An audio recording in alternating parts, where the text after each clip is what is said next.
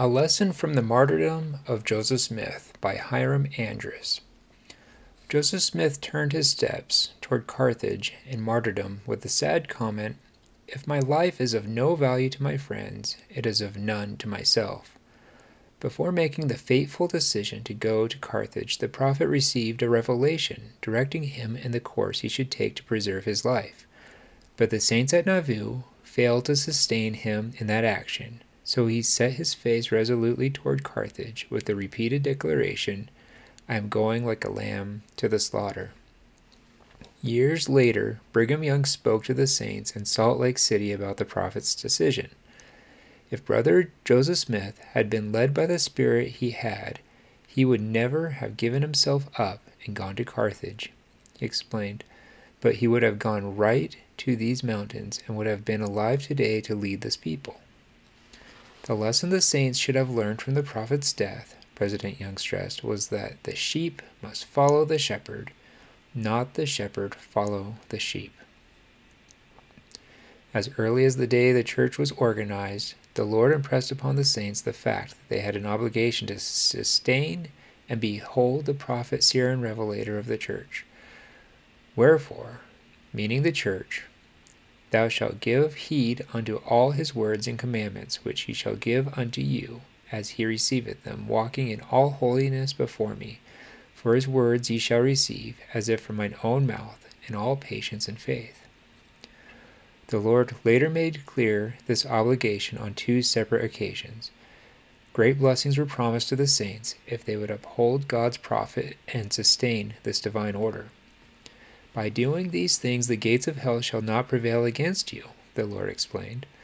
Yea, and the Lord God will disperse the powers of darkness from before you, and cause the heavens to shake for your good, and his name's glory. Again the Lord declared, Inasmuch as ye do this, glory shall be added to the kingdom which ye have received. Inasmuch as ye do it not, it shall be taken, even that which ye have received. But the saints at Nauvoo failed to learn this lesson and be as attentive to its obligations as they should have been. Their failure cost the prophet Joseph Smith his life. The questions are sometimes discussed. Did Joseph Smith have to die? If so, did he have to seal his testimony at the time he did? Many great prophets of the past have not had to seal their testimony with their life's blood, including Adam, Enoch, Noah, Abraham, Moses, Nephi, Alma, and others. However, Joseph Smith stood as a unique figure among the prophets by virtue of his calling at the head of the dispensation of the fullness of times, a dispensation in which he stood as a witness to the world and in which the purposes of God for the whole human family must be consummated. His testimony was largely rejected by the people of his day, and for this reason it was written that he, like several of the Lord's anointed in ancient times, sealed his mission and his words with his own blood. But evidence indicates that Joseph Smith did not necessarily have to die when he did. A major reason why he was martyred June 27, 1844, was because many of the saints did not sustain him in his prophetic calling as they should have done. They did not fulfill their responsibility to him as the Lord's prophet on earth. Stephen Markham was one of the prophet's trusted friends and was closely associated with Joseph in the period before the martyrdom. I asked him how this thing was going to come out, Markham later reported. He replied, if the brethren would let him manage the business, there should be no bloodshed, but if not, it would be the hardest blow the church ever had or would receive, that if he or Hyrum were ever taken again, they would be massacred, or he was not a prophet of God. When the events which led to the prophet's death began to press heavily upon him, he contemplated the alternatives that lay before him. His countenance brightened as the inspiration of God illuminated his mind. The way is opened, he declared. It is clear to my mind what to do. All they want is Hyrum and myself.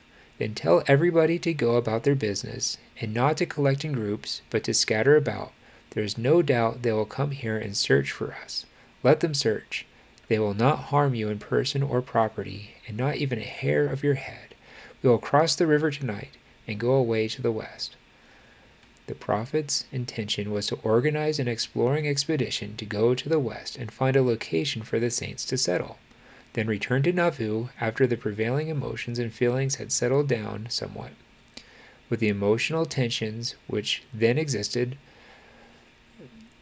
he could meet the legal charges which were being made against him when, as mayor of Nauvoo, he ordered the destruction of the libelous press, the Nauvoo Expositor.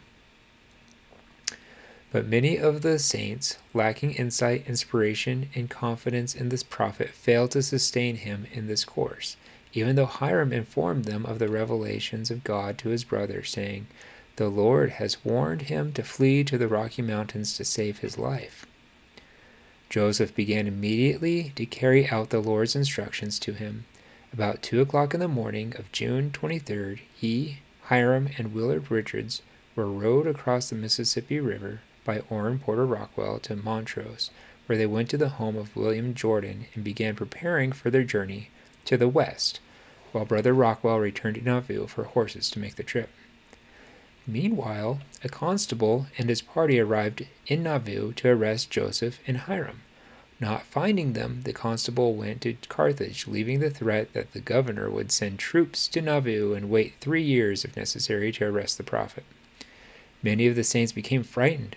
They wanted to get a council formed and send a committee to invite Joseph back, Stephen Markham reported. They said it was a viable case, and there was no danger, as they would bail him to any amount they might ask. They said it would break up the place Nauvoo and lessen the value of property. Also ruin a number of men financially for Joseph to leave.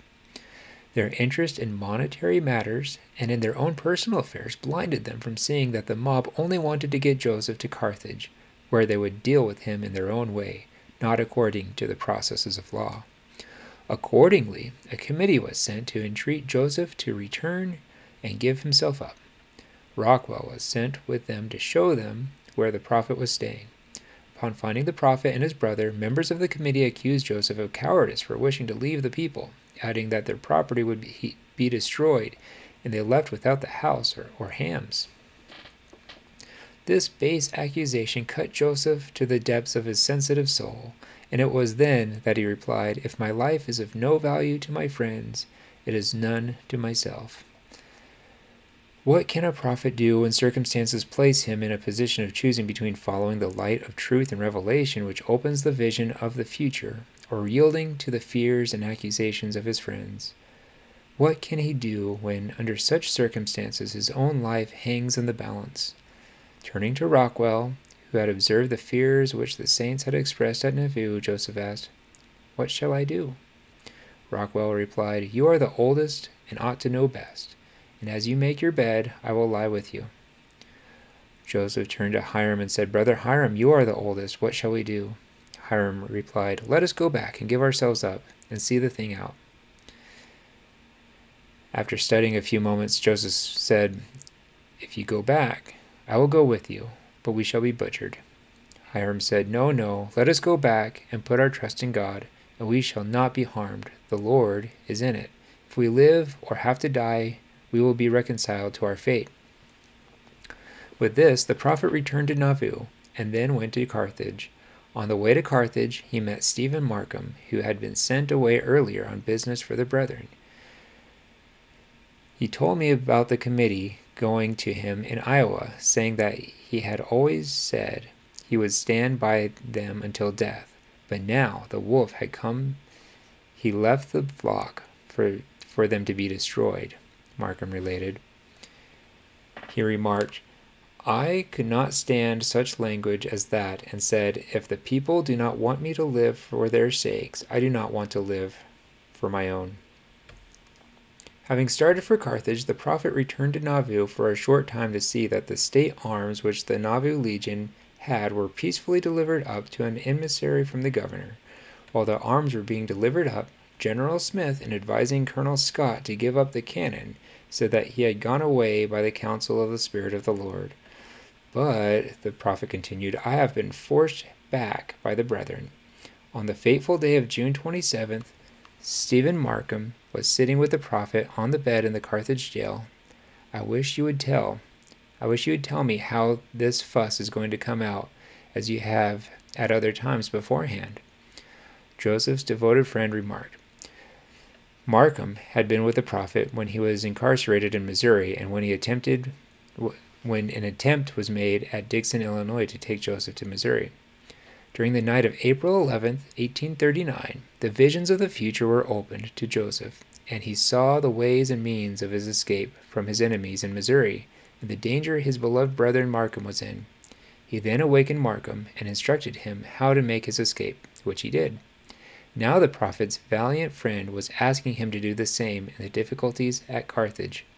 The prophet replied, 'Brother Markham, the Lord placed me to govern his kingdom on the earth, but the people have taken away from me the reins of government by the committee which was sent across the river to get him to return and give himself up, making the statements they did concerning me leaving the flock. I gave way to them, and the whisperings of the Spirit left me, and I am now no more than a common man, and I can do nothing for myself except they place me back to my former position, and if they do not do it, I am gone.'"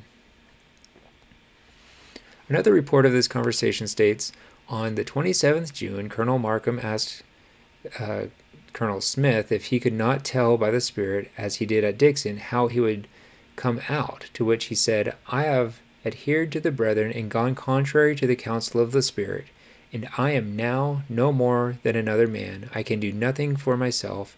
If there is anything done, the brethren have got to do it." After the death of Joseph Smith and Hyrum, Brigham Young, who had ascertained the facts leading up to the martyrdom, spoke to the people of the death of the prophet. "Joseph so loved this people that he gave his life for them," he exclaimed. "You did not know it until after his death. He has now sealed his testimony with his blood." Continuing, President Young said, "If the 12 had been here, we would not have seen him given up. He should not have give him up. He had been taken away, for the people are not worthy of him."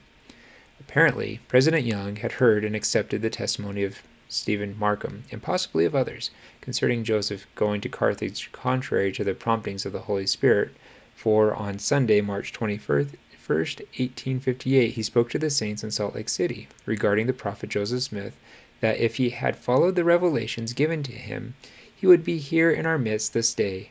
But he hearkened to some of our first elders who treated or accused him of cowardice, etc. President Young continued, "And as soon as this was done to him, his noble soul could not bear it. Hence, he said he would come and die as a lamb by the slaughter, innocent, and as soon as he crossed back, he lost his power." By studying the facts of history, men may acquire the wisdom of the past and profit from the mistakes of those who have lived before their time.